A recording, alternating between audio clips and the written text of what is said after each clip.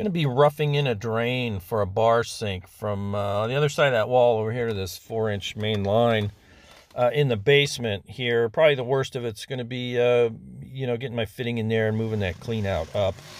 I'll get to that in a second. But like I said, the bar sink, cabinet, and all kinds of stuff going in this corner. And then there's going to be a bar and all kinds of nice stuff back here. But just roughing this in. Just be careful you don't cut any electric lines or pipes or anything, and get this insulation out of the way, and get my mark from one side to the other. It's about 12 feet. I need roughly 1/4 inch per foot of fall, so that gives me about a 3-inch drop.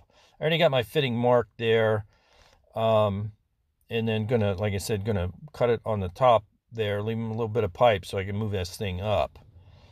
On the left side there, I'm going to drill an oversized hole for my 1.5 inch drain line. None of these walls down here are weight bearing, so an oversized hole is not a big deal. Like I said, it all gets covered with cabinet and whatnot. So when you're cutting this main line, make sure you got a new sharp, I use metal blade. Make sure it's nice and thick and stiff, so you can cut that straight across as much as possible. You don't want a crooked cut on those. Clean up your pipes real good, and then prime it with your primer.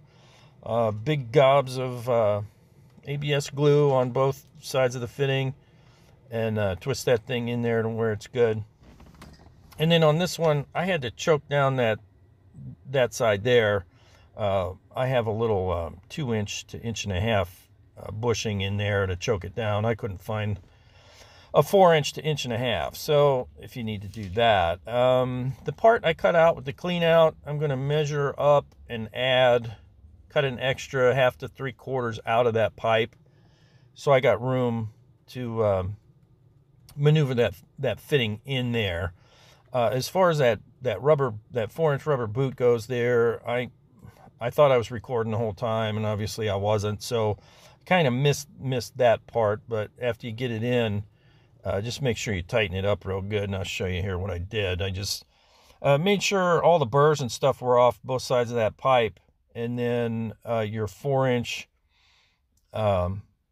boot here, make sure you loosen those strap clamps off, loosen them up real good so you got plenty of room to squeeze this thing on here, because it's going to fight you the whole way. What I did, soapy water, lube this thing up real good all over the place, heavy on the soap. And you want to lube both sides of your pipe real good, because you're going to have to slide that boot all the way on to one side or the other, either up or down.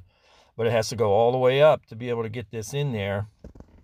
And then I'll slide, you got to kind of tip it sideways a little bit to get it in there, and that's why you're going to leave, there's a little bit of space there between the two pipes, so you got room to get it in there, and then slide that up halfway on each one and tighten it up.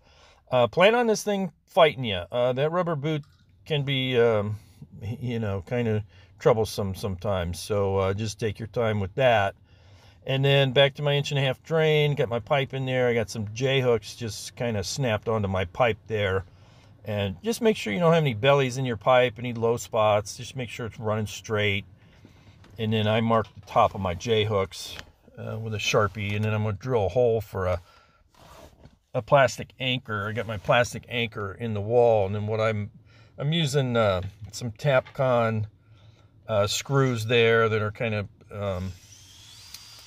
like rust prevention kind of thing. You don't want them screws rusting out on you. So some Tapcons on that, and then on the inside, up on where it's going to be under this cabinet, I'm just going to put a 90 and a short stub of pipe to get into the cabinet. Like I said, I don't know what's going on until the cabinet and the sink are here. I just know it's going to be in this corner. So got a nice long stub inside where the cabinet's going to be. So I got plenty of room. I think most of it's going to get cut off anyways. That's why I didn't put a little 6-inch level on that tailpiece there. Most of it's probably going to get cut off anyways up under the cabinet. So that's pretty much it for the rough in, except for I'm going to mock this up for you so you can see The left side of that pipe would be the wall.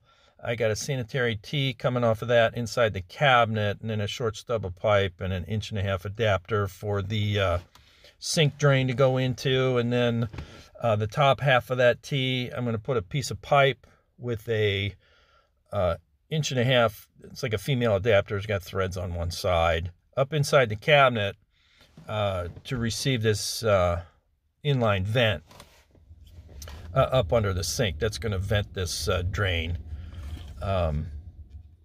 Probably a good 3 to 4 wraps, nice and tight with some Teflon tape, and then screw it in there real tight. Like I said, I'm just mocking this thing up so you can see what I'm going to do up inside this sink, because I know somebody's going to say, oh, you don't have a vent, blah, blah, blah. So this is going to be up inside under the sink after the fact, so I can't do that until the sink's here. So right now I got everything capped off.